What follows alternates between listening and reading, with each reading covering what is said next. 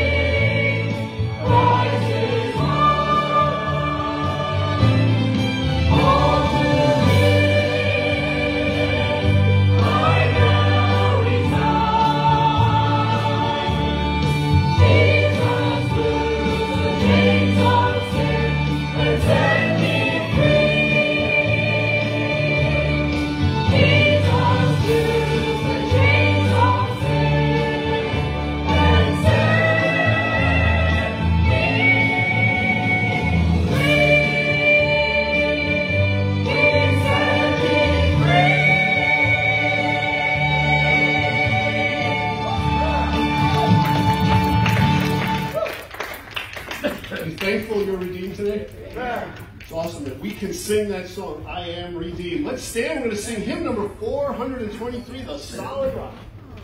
Let's stand. Let's sing on that first verse. On Christ, the solid rock. My hope is built on nothing less than Jesus' blood and righteousness. I dare not trust the sweetest frame, wholly lean on Jesus' name. On Christ the solid rock I stand, all other ground is sinking sand. All other ground is sinking sand. When darkness veils its lovely face, I rest on Him, changing grace in every high and stormy gale. My anchor holds within the veil.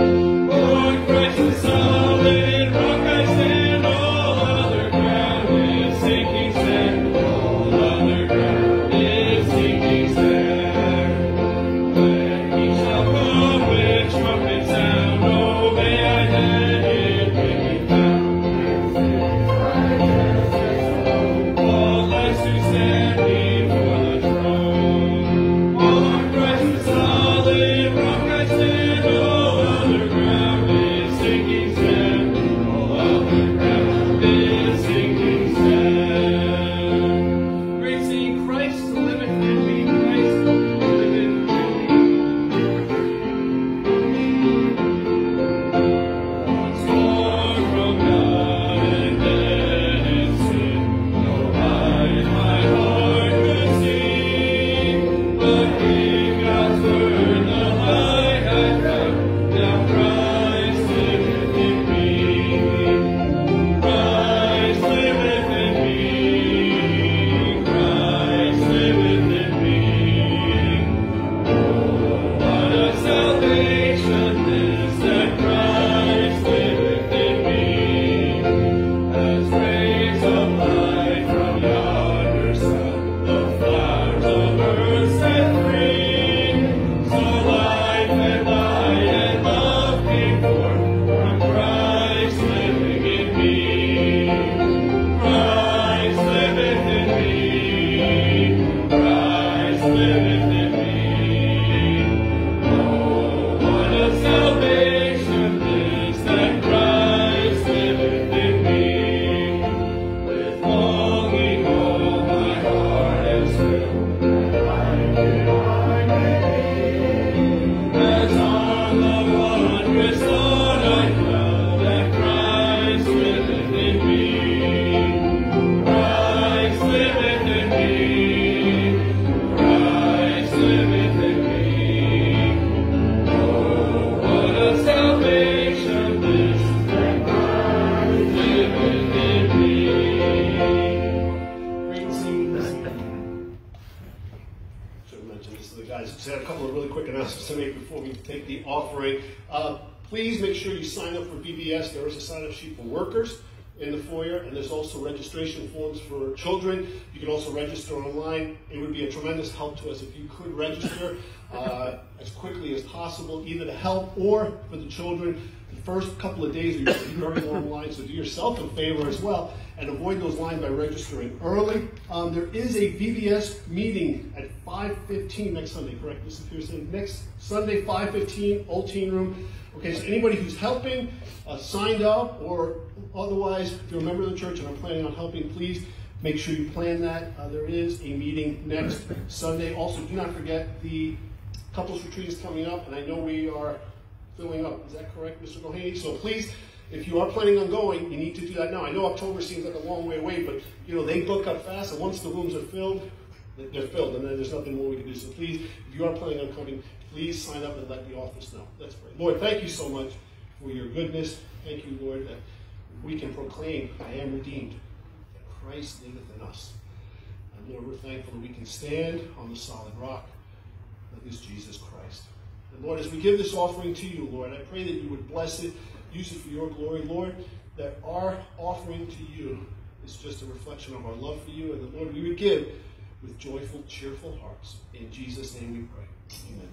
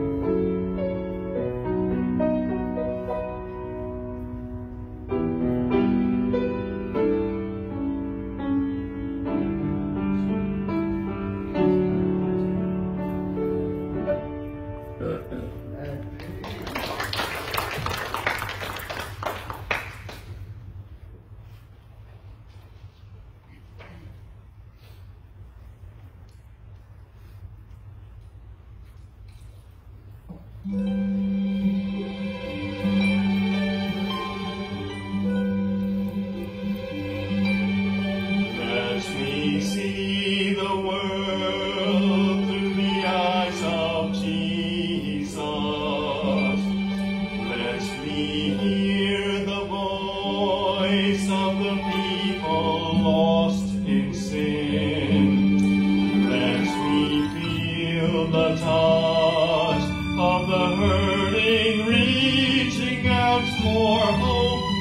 Let me see the world through the eyes of Christ.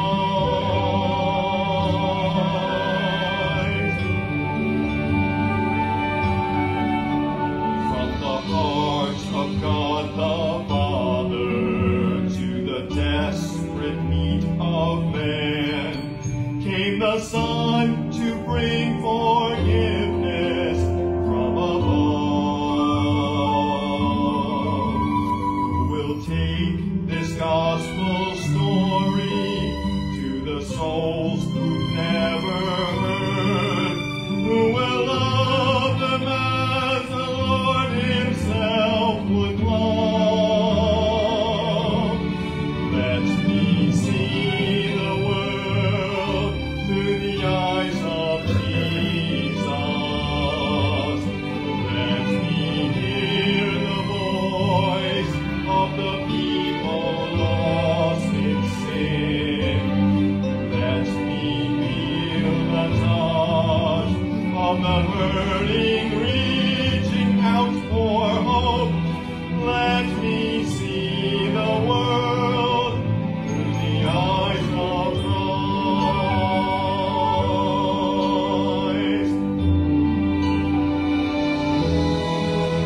Jesus, I to now surrender. Make my burden as thine own. Help me show the love of Calvary by your grace. Break my heart for those around me. Let the love of Jesus flow. Help me see the need that's written on each face.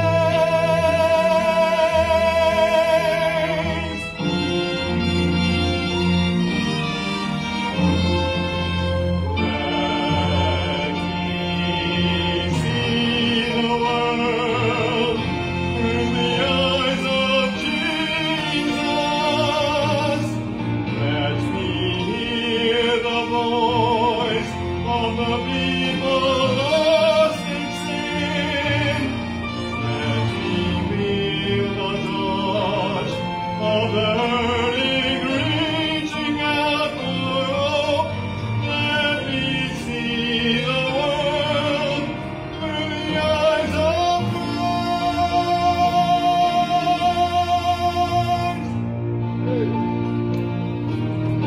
Let me hear the voice. Let me feel the touch. Let me see the world through the eyes of Christ.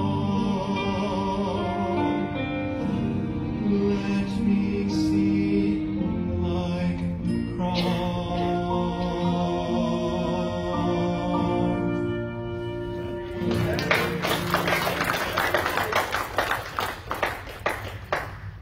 Well, amen. Thank you for that song.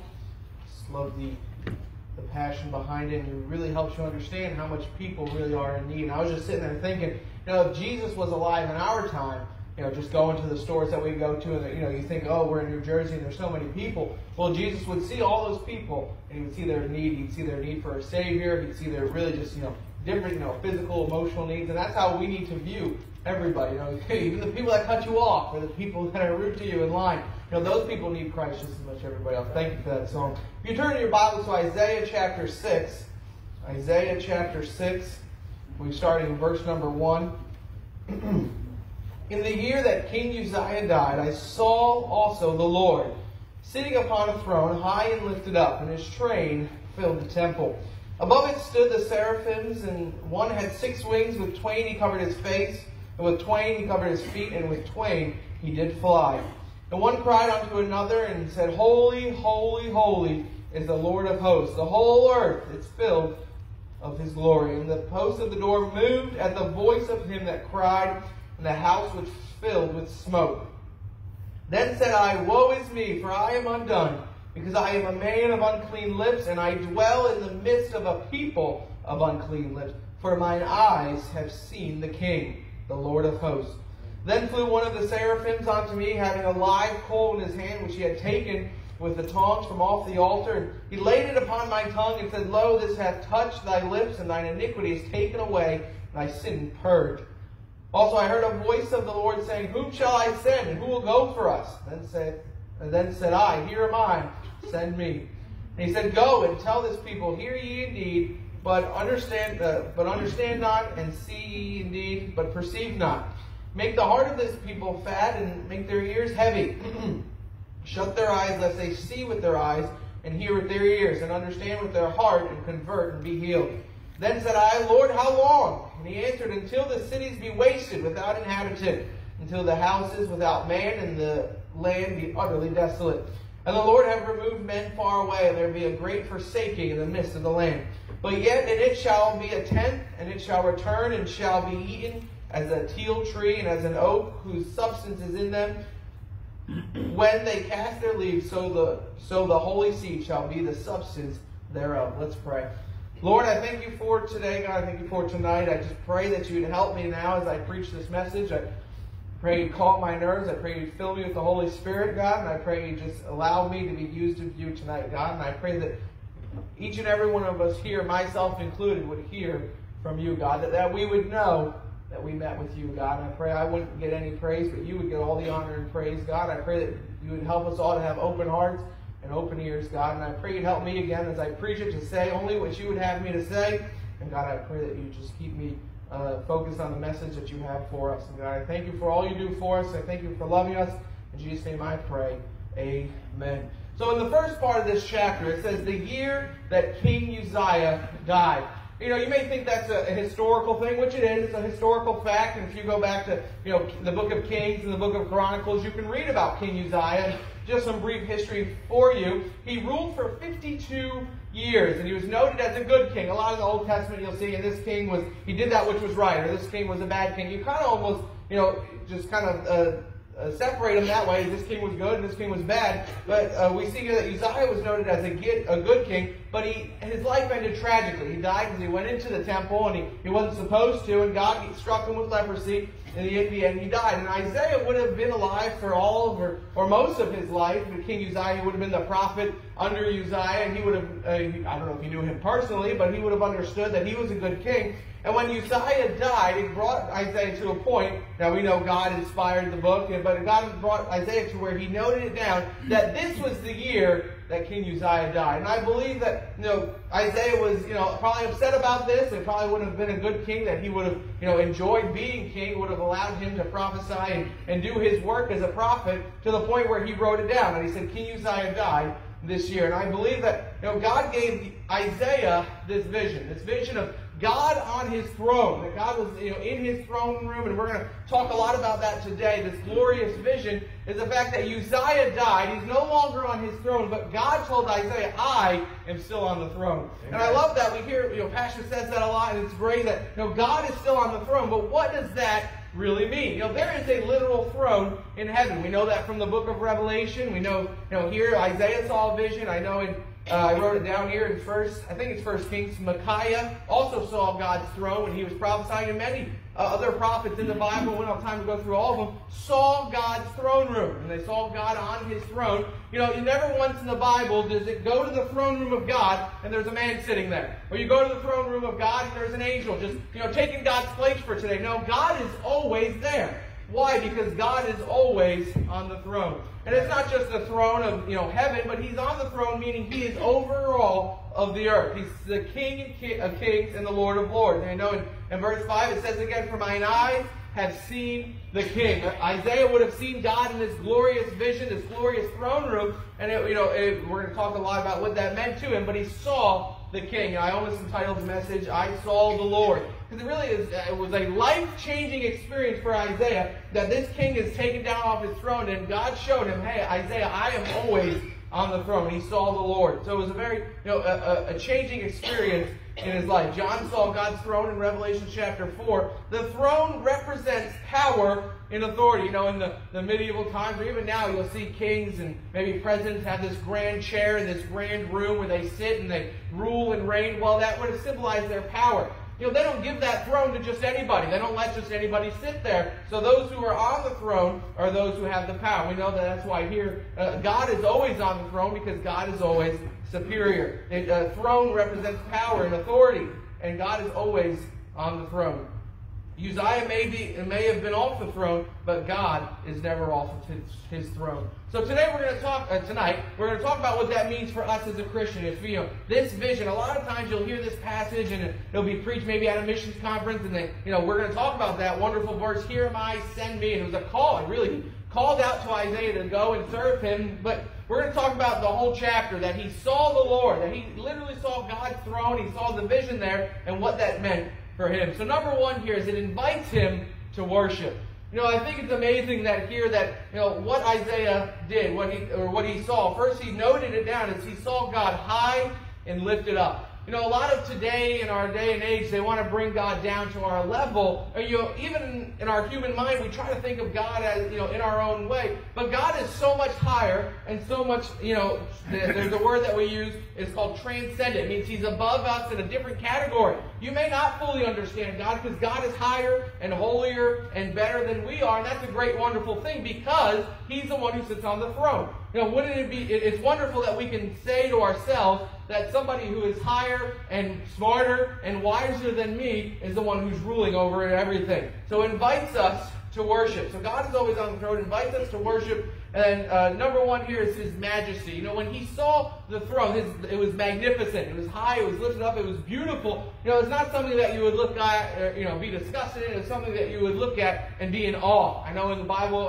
I forget where, but it says they stood in awe of God. It would be good for us as a Christian to get to a point where we stand in awe of God. How amazing God is. How magnificent heaven is. How magnificent his throne room truly is. Because if you lose sight of that, it's like, oh yeah, I pray to God. No, you pray to God of heaven who sits on the throne of the universe. And that is an amazing thing that we get to do every day, because it's magnificent. And right here, Isaiah, like I said, Uzziah died. He may have lost track of how amazing the God that he gets to prophesy for really is. So it's magnificent, and letter B is he's holy. So if you look at verse 3, and one cried unto another and said, Holy, holy, holy is the Lord of hosts. The idea of holy is separated, without spot, without blemish, perfect in all that he is. And that's who our God is. He is holy. And what's amazing about that is God has called us to be holy. It says, be holy as I am holy. And that may seem impossible, and it is. We're not perfect. We're never going to be as holy as Christ until we have our glorified bodies in heaven. But as here on this earth, if something may seem unholy or corrupt, that's something we need to stay away from.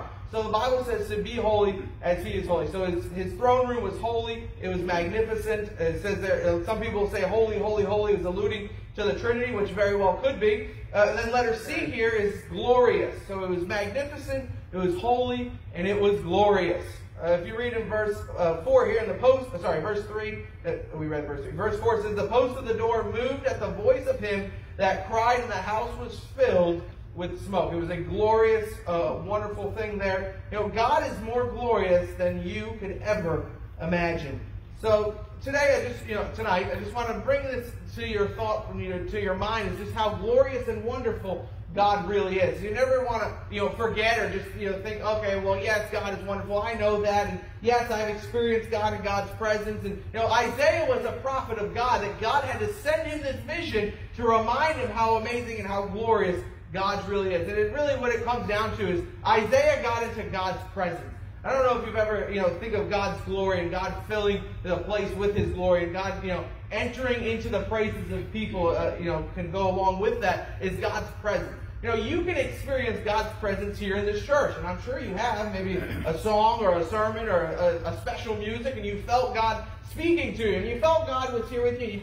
Some people call it, you have the goosebumps, the Holy Spirit goosebumps, and God is there, and it's a wonderful experience. That is what Isaiah would have been experienced here. But you can experience that any time of the day. God is always available to you. He's sitting on his throne, waiting and ready for you to experience Him. So that's God's presence. And we are going, and then thinking about that, all that to say, just kind of, I didn't really know how to put all of it together, but God, told me to put it this way, so that's how I did it. It says that you are going to stand before God one day. Think about that. Isaiah would have saw God's throne room. Isaiah would have saw God sitting there, and it was encouraging to him. But sometimes I think to myself, we are going to see God one day. And there's two different judgments. We know there's the great white throne judgment, which is for unbelievers. And God's going to judge them for what they've done. He's going to pour out their wrath, and if they're because they're not saved, and He's going to condemn them to hell. And unfortunately, that is the great white throne judgment. We're trying to tell as many people as we can to get them away from that. But then there's the judgment seat of Christ, where we, if you're saved, as believers, are going to stand before God. And it came, God brought this to my mind that, Isaiah saw God, he was in God's presence, and he stood before God. But one day, that's going to be me. One day, that's going to be you, and you're going to give an account, and God's going to reward you for what you've done as a Christian, but you have to give it you're going to have a judgment seat of Christ. I know in college, they would tell us all the time, in chapel and Bible classes, they would tell us, I want you to have a good judgment seat of Christ. Because if you really think about it, your life is, right now, if you're saved, is telling other people, ministering to other people, and doing exactly what God wants you to do, and you're going to be rewarded for that at your judgment seat of Christ. So if you have a good judgment seat, if you hear, well done, thou good and faithful servant, then you've lived the life that God wants you to live. And isn't that what we all want? That's what we're all striving to do. It's not just, I'm saved and now I get to go to heaven, which is great. But God left you here for a purpose. He didn't just save you and take you right to heaven. So we're striving to have a good judgment seat of Christ. So it brings us to a point of worship. And then the last one here is that He's worthy. Never lose sight of the fact that God is worthy of your worship. Nobody else is. I mean, think about that. Not one human, not one athlete, one, politician is worthy of your worship except for God. God is the creator. He created everything you see. He created everything that you smell and, wonderfully taste or whatever it may be. God created all of that. But He's also the Redeemer. He saved you from your sin. Nobody else saved you from your sin. Only Jesus died for you. Only God the Father sent Jesus to die for you. And only the Holy Spirit indwells you once you're saved. And all of that is because of what God has done for you. God is worthy of worship because He's the Creator, because He's the Redeemer, and then lastly, because He's the King of Kings. Isaiah said, I saw the King. I bet you he told people about that for days, that wonderful vision when he saw God high and lifted up. He was probably running and telling everybody, kind of like when you first got saved and you wanted to tell everybody about it. Why? Because you saw the King, you met with the King, and He saved you. Never forget that. That ought to bring you to a place of worship where you're glorifying God, praising God, worshiping God. We've described it in our Bible class really is that it's a redeemed person giving worth to God for what He's done for them. And if you don't, if you don't think about it, if you don't ponder it, if you don't realize how wonderful God is and all that He's done for you, you're not going to worship Him. So it invites you to worship when you see this, this vision that Isaiah had. And then second here, it demands commitment. It demands commitment. We're going to read verse 5 here in chapter 6. It says, Then said I, Woe is me, for I am undone, because I am a man of unclean lips, and I dwell in the midst of a people of unclean lips. And then letter A here is a proper perspective. A proper perspective. I've always loved this verse. It honestly has changed my life more times than I can count. Is because he saw God high and lifted up. He saw God for who He really is. The glorious, holy, magnificent Creator, Redeemer, all that we just talked about. Then, so don't miss that, in verse 5 it says, Then said I, Woe is me. Once he saw God for who He really is, he realized who he really was. He was a wretched, wicked sinner. And if you get to a point in your life that you meet with God and you see God for who He really is, it'll bring you to a place that says, wow, I need God to cleanse me. I need to be holy. I need to be more righteous. Why? Because when you get into God's presence, when you meet with God, you realize, well, I need to I need to be more like Him, as Jesus has said before. So I've heard this quote before. I think it was Jim Binney. I don't remember. But he said, nobody gets into God's presence and says, man, I just love myself. No, he realizes that when you get into God's presence, like, man, I need to be, more righteous. I need to get clean, like I said before. Why? Because that's when you realize who God really is, you realize who you really are. So that may be something that we need to do tonight, or before you go to bed, when you pray or have devotions tomorrow, is get a new vision or get a correct view of God, to see God for who He really is, and realize, hey, there's some things in my life that need to change. As Isaiah said, "Woe is me, for I am undone, because I am a man of unclean lips." He was very personal about it. He didn't say, man, he does say, I'm in the midst of a people of unclean lips. But before that, he says, I am a man of unclean lips. Take ownership for your own sin. A lot of times in the school, I teach 5th grade, and some of the younger kids, even the older kids, obviously, but they'll get in trouble, and they did something, and then you confront them. They're like, oh, well, this person did this. Most of the time, that's the person they say, oh, well, this person did this, and this person did that. No, take ownership. He said, I am a man of unclean lips. If we're all honest with ourselves, we are a people of unclean lips, and we need God to help us and God to cleanse us. So he was very personal. When he saw God for who He really is, he saw himself for who he really was. So he had the right perspective. He had his perspective changed. So how do you view God? That's kind of a deep question. It's very important. Is how do you view God? How you view God will change your life. If you view God as just somebody who's, as people say, the man upstairs, and I know this is a Sunday night crowd, and we know who God is, and most of us, probably all of us, have met with God and are saved and have devotions each and every day, and we pray out to God, but, we have to still always realize that our view of God is so important, that He's a loving God, but He's also, a wrathful God who expects us to be holy. It's a God who doesn't put up with sin. He doesn't, not one time does He say, that sin is okay because, I understand that. No, He said the thing that David did displeased the Lord. God hates sin. And when you have the right view of God, when you have the right view of yourself, that's when your relationship with God is what it needs to be. Right. We are nothing, and God is everything. And, turn with me to Galatians chapter 6. Paul reiterated this point for us. In Galatians chapter 6 and verse 3, where it says that, for if a man think himself to be something, when he is nothing, he deceiveth himself. And that verse is always encouraging to me, that the Bible says that, hey, you're nothing. But I realize who wrote that. Paul started many churches, wrote a lot of the New Testament, and he, of all people, said, man, I was all the way over here in sin, persecuting Christians, persecuting the church, and God saved me, and now I'm out here serving Him, and look at all that I've done. He's like, man, I travel the world, and I don't have a car or a plane. No, he's traveling all over, starting churches. And he could have said, if he was prideful, said, man, I've done a lot. But no, he said, I remember what God did for me, and God is everything, and I am nothing. And that goes right back to having the right view of God and the right view of yourself, is that we are nothing except for the grace of God, and we can do nothing except for the power of the Holy Spirit, because all that we do is God leading us and directing us. And that's when we get in trouble, when we think, man, I did something good, or, that song was pretty good, or, that I witnessed to that person, I came up with a lot of good arguments for what they were saying. No, God is everything, and we are nothing. So have the right view of God, have the right view of yourself. So a proper perspective. But then second here is a purposeful pursuing. Isaiah was committed to God after he had this vision. He was committed to God. There was a purposeful pursuing. How committed are you to God?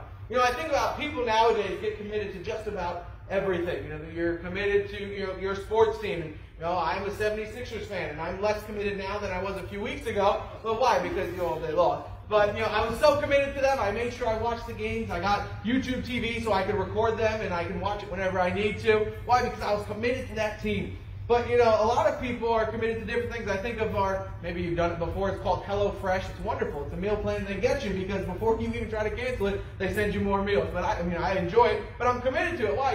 You're committed to different subscriptions that you have. And we're committed to it. They lock you in. They try to get all your money out of you. But, are you committed to God? I thought of this as random, but if God was like a monthly subscription, would we even subscribe to it? Are we committed to God? God is so much more than that, but unfortunately He gets less of our time sometimes, less of our energy, less of our desires. We wake up and we look at the phone before we look at the Bible. Are we committed, full-heartedly to God? What are you committed to right now that is blocking your commitment to God. Because I guarantee after Isaiah had that vision, nothing else mattered. He's like, man, I just saw God high and lifted up, and his commitment is on fire, and he's ready to tell everybody. I mean, we'll get to it in a little bit, but he literally said, here am I, Lord, send me. He wasn't saying, man, God, I want to, but I got this thing going on next week, and I really can't. No, he was committed full-heartedly to God till nothing else matters except for what God wanted him to do. And that's what we need to be as Christians in this day and age, especially in this day and age. As the Bible says, as you see the day approaching, be committed to church. Be committed to your prayer and your Bible reading. And mostly, really, be committed to seeing other people saved. You know, there are very trying times, and a lot of people are hurting, but a lot of people are really looking for an answer. And we have the answer, so be committed to telling other people. Be committed to praying for your family members that aren't saved. You know, maybe there's some commitments that you've had in the past that's kind of fallen off. You know, tonight is the night to recommit those things to the Lord. And, you know, it all started with Isaiah seeing the Lord for who he really is. High and lifted up. He said, man, God is high and lifted up. I am undone. And he got committed to the Lord.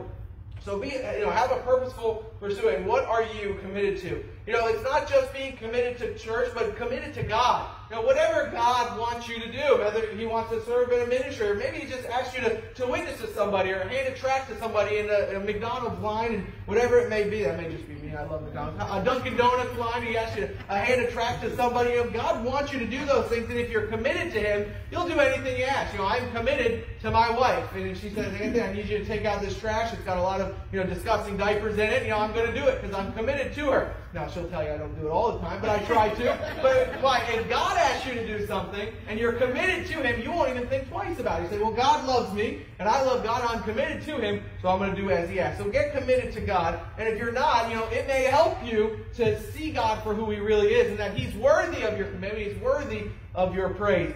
So be committed to God. It's a purposeful pursuing. How committed are you to God right now? Let's think about it literally. If you had to, scale yourself from 1 to 10, how committed you are to God. Are you a 10? Because if you're not, you should be. Now, I'm not saying I am. I'm just saying that's what God deserves, and that's what God requires. He said to forsake all and follow me. He didn't say, I'm interested in some half-committed followers. No, he's not interested in that at all. He wants full-hearted, committed followers of Jesus Christ. So be committed to God. It demands commitment. And then lastly here, it requires action. Going back to Isaiah chapter 6. Isaiah chapter 6 in verse 5, he says, woe is me, for I am undone. And what does he do about it? In verse 6, he says, then flew one of the seraphims unto me, and having a live coal in his hand, which he has taken with the tongs off the altar, and he set it upon my mouth, and said, lo, this has touched my lips, and thine iniquity is taken away, and thy sin purged. Also I heard the voice of the Lord saying, whom shall I send? And who will go for us? And then said, here am I, send me. So it required some action. He didn't just get committed, get excited about God. This is great. And the next day, you know what, I'll do it tomorrow. Not that I, approve anything that, Nike does or says, and I certainly don't buy their overpriced shoes. But I remember this one commercial. It always says, yesterday, you said tomorrow. And obviously, they're talking about exercise and working out, but that is pretty applicable for us as a Christian. Yesterday, you said you would read your Bible tomorrow, and here's tomorrow. Or yesterday, you said you'd pray more. Or yesterday, you said you could be committed to God. So don't make it something you said yesterday or something you might do. Stay committed. It requires action. Isaiah said, here am I, send me. And the Lord is really looking for somebody to go for him. And the Lord is looking for somebody to do his will. The Lord is looking for somebody to witness, to be a sold out Christian, to be a committed Christian. Are you going to answer that call? So number one here is answer the call.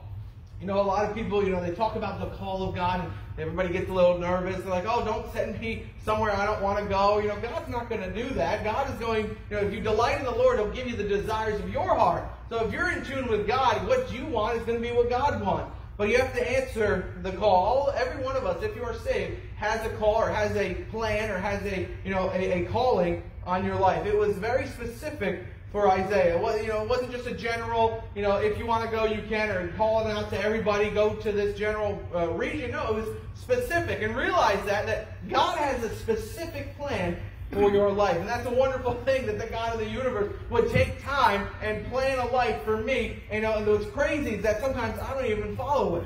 And if we're honest, you don't even follow it all the time. But God has a specific calling for us that we need to be committed to. So it requires action, and we need to answer the call. Are you willing to do whatever God has for you? Are you willing to do whatever God has for you? I see that here in Isaiah. He says, here am I, send me. He didn't say, here am I, send me, except unless it's over here. Or, here am I, send me, unless it's to that neighbor that doesn't like me. I'm not witnessing to that person. No, he said, here am I, send me. I'll do whatever you want me to do. And when you're fully committed to God, you'll do whatever He asks you to do. I think of, I coach basketball, and I love coaching basketball. And your favorite players to coach are those who will listen to you. Those who will do whatever you want them to do. I remember, nothing against, the boys. I love coaching the boys, and they're fun. But I remember one year I coached the girls basketball team. And some of them were very new. And it was wonderful because they just thought I knew everything. And they did everything I asked. And, we won quite a bit of games. But what? They were committed to learning basketball. They were committed to doing what Pastor Anthony said. And it was a wonderful time. It was great. But those are the Christians that God wants. Are those who don't second guess Him or don't argue with Him and just do whatever He says to do because they're committed to Him. So are you willing to do whatever God has for you? And then letter B here, I see that there's a similar command. If you look in verse 9, it says, and He said, go and tell His people, or this people, hear ye indeed, but understand not, and see ye indeed, but perceive not. And that may sound very similar to you. If you look in Matthew chapter 28, so number 1 there is He says to go. He says to go and tell. He's telling Isaiah, go and tell, all the people about me, what you've seen in the visions. And he was a prophet of the Lord, so that would have been a usual thing for him to do. But if you look at Matthew chapter 28, God's message really hasn't changed to us today. In Matthew 28 and verse 19, if I can get there, it says, go ye, therefore, and teach all nations, baptizing them in the name of the Father, and the Son, and the Holy Ghost, teaching them to observe all things whatsoever I have commanded you. And lo, I am with you always, even unto the end of the world. So God's command for you today is to go and to tell. That is our number one job as a Christian. A lot of people, they'll say, keep the main thing, the main thing. What's the main thing? It's soul winning and telling other people about Christ and lifting up believers to do the same thing. So it's a similar command that God gave Isaiah that He gives us today. We have a job to do. Think about that. It is nobody else's job in the whole world to witness to unsaved people except for yours, except for Christians, except for those who have been redeemed, those who have seen God work, those who have experienced the love of God. And who better to tell other people than somebody who's experienced the same thing? Hey, God loves you, and I can tell you why, because He loves me, and I've experienced it in my own life. So you have a job to do, and I have a job to do. It's not just Pastor Weigel or Pastor DeWanna. We all have a job to witness to other people. There are people in your life that I'll never talk to. There are people in your life that will never listen to me, family members especially, that may listen to you, or you say, oh no, they won't listen to me. Well, you make sure you're praying for them, that God will soften their heart. But you have a job to do, and that's to witness to people. And we all have a job to do, and that's to witness to people. We are to be a witness to this lost world, and we need to connect with people. It's not just, okay, you need Jesus and you're not saved and you need to be saved and that's it. No, it's okay to talk to them and be nice to them and connect with them. A lot of times people, especially people that you work with, talking to them, asking how they're doing, things of that nature, doing nice things for them, like, hey, I'm backed up, can you help me out? I think of my old job when I worked on an assembly line, I would get ahead and then I would go and help somebody else. It just shows a good Christian attitude, a good Christian worker, connecting with people. That may help you bring them to salvation. We are to see the lost saved, and we are to help other Christians. If you see another Christian who's down, it's not just your job to, witness to people, but it's your job to lift up other people who are fallen. Lift up other brethren who may need you. You say, hey, I haven't seen this person well. Give them a call. Or, hey, I realized this person seemed a little down today. Go alongside them. Hey, is there anything I can pray for you about? Most of the time, I found out if you ask somebody, can I pray for you about something, usually they'll give you something. If you ask me, how can you pray about me for something? I'll probably give you something, because everybody likes their problems prayed for. So reach out to other people and be a help to them. So it's a similar command. God is telling Isaiah and God is telling us to go and tell other people. So going back to Isaiah chapter 6 and verse 11, it says, then said I, Lord, how long? And He answered, until the cities be wasted without inhabitant, and the houses without man, and to be utterly desolate. So pretty much He's saying, until there's nobody left to tell, that is when you can stop. I think of Peter when he says, how many times do I have to forgive these people? He goes, Jesus said 70 times 7. He's not saying count to 490 and then stop. He's saying, endless. Just keep forgiving. Just keep telling other people about Jesus. Yes, Somebody's going to reject you. Somebody may be rude to you. I know a lot of times when you knock on doors in Tom's River, you'll have a lot of rude people who, slam the door in your face or no thank you. And I'm like, man, I'm just trying to be nice and tell you about the Lord. But, a lot of people, I would say it's about 50-50. Some people are very nice and they want to talk to you. And especially some of the younger people or the younger crowd that, they're very curious. I talked to a few, college level kids. I remember one, his name was Rocky.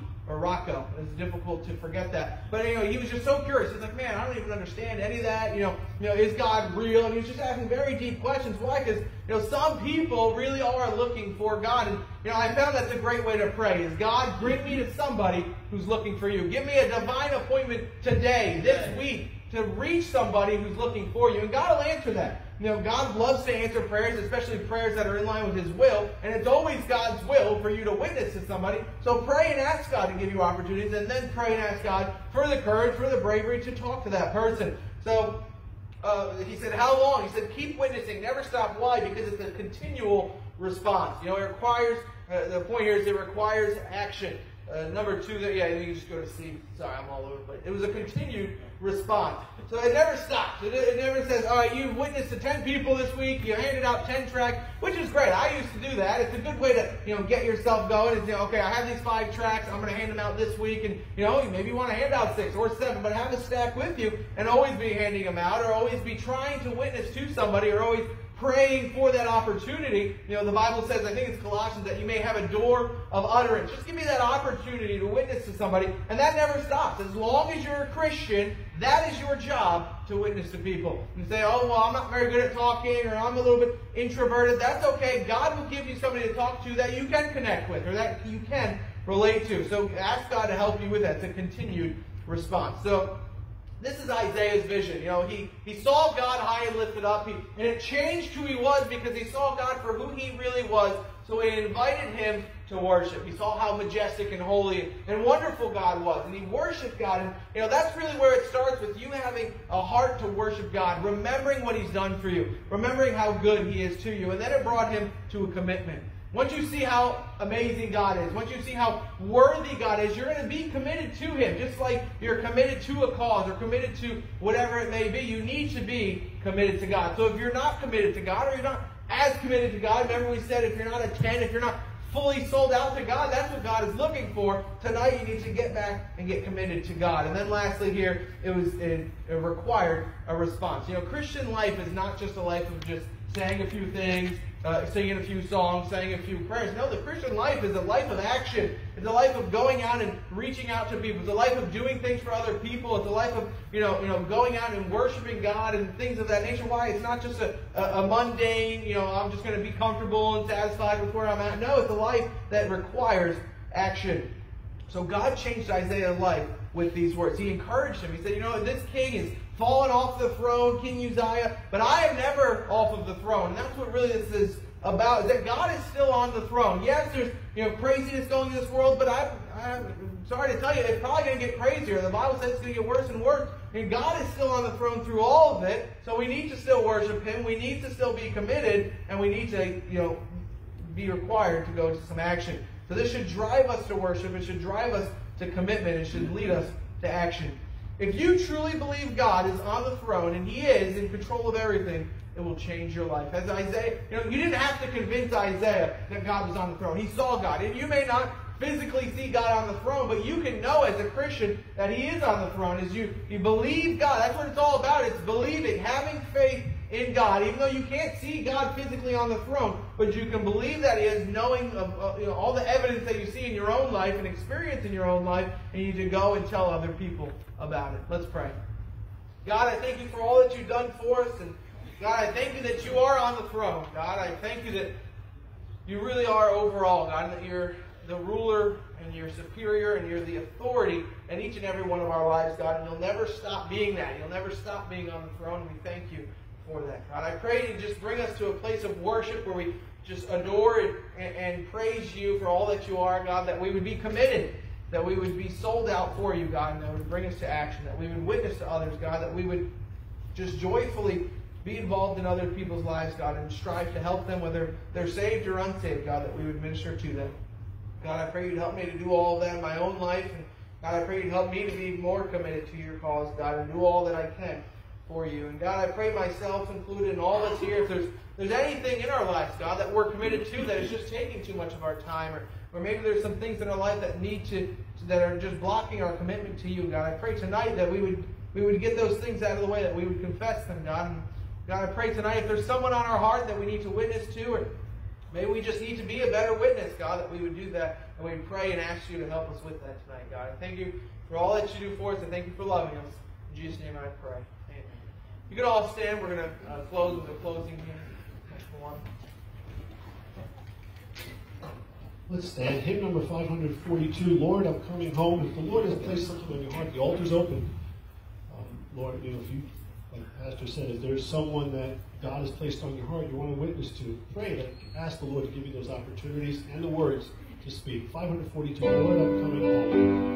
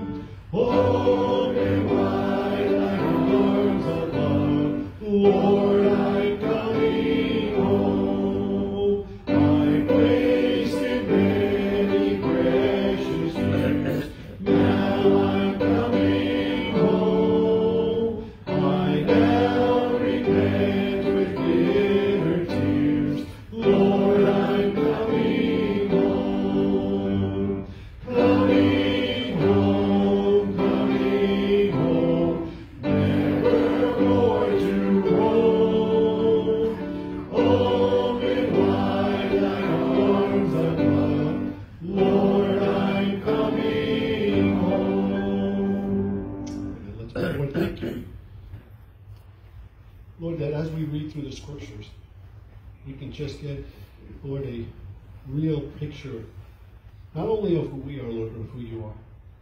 Help us, Lord, to remember, Lord, that apart from the work that you do through us and the Spirit that dwells in us, we're really nothing, Lord.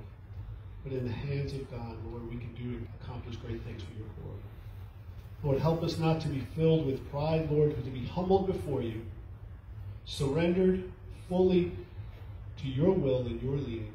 And Lord, we do pray for those opportunities this week, Lord, that you would empower us, give us those opportunities, Lord, and as those opportunities present themselves, Lord, just pray that we would, Lord, just take those chances, take those opportunities, Lord, to be a witness, to tell someone about the saving grace and the Savior who died and loves them. And Lord, I just pray that you would continue to use us. Lord, we thank you for what you've done in our hearts today. I pray, Lord, that as we leave here today, Lord, that the things we've heard and Lord, how you've pricked and stirred our hearts, Lord, that, Lord, it would be something that we take with us, Lord, apply to our lives each and every day. Dismiss us now with your blessing. Give us safety as we travel. In Jesus' name we pray. Amen.